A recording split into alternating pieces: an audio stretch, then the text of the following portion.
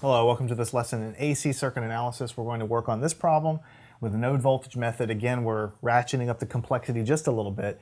Here we have a node that we care about here, a node that we care about here, and a third node that we care about here. So ultimately, we're going to write three node voltage equations. So our system of equations will be three variables, three unknowns, three equations. Again, we'll dump it into a matrix. And we want to figure out what these three voltages are as a function of time. So once we get the phasor representations out, we'll then convert back to the time domain and convert them to cosines. Here are the sources in terms of what we know, okay, in terms of the functions of time. So IA, in terms of a time domain function, is a cosine. IB is a cosine. IC is a cosine. Notice the frequency is always 3 for these linear systems. They're always going to be the same.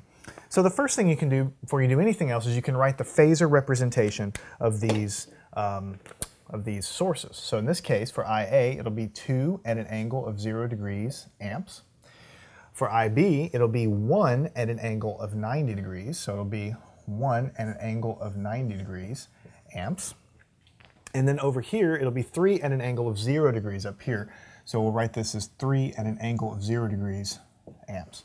So I know the board maybe gets a little bit cluttered having the time and the phasor representations written down, but I want to get it up on the drawing so that you can reference it. Now, we have the 3 Henry inductor and the 5 ohm resistor, 10 ohm resistor, and we have a capacitor, 1/9 of a farad. So we need to convert those guys off into impedances. So we know the frequency is 3 radians per second in each case, so let's go ahead and calculate the impedance for this inductor. It's J omega L, which is J times 3, because the frequency is 3, and L, which is also 3 henries. So what you get is J9 ohms. So basically this impedance right here, you can write it down as J9 ohms, right on the circuit there.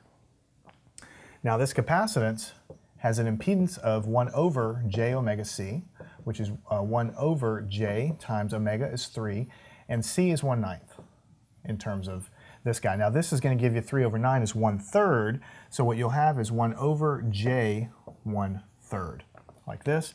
And so when you compute it, 1 over 1/3, you flip it over, you're going to get a 3, but when you move the J to the top, it'll end up being negative J, so we have negative J3 ohms. And that's the value of this capacitance in terms of its impedance, so negative J3 ohms. I can write that down.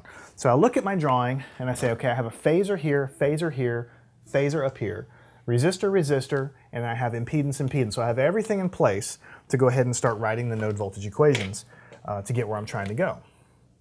Now the first node I care about, I'm going to label it as node 1,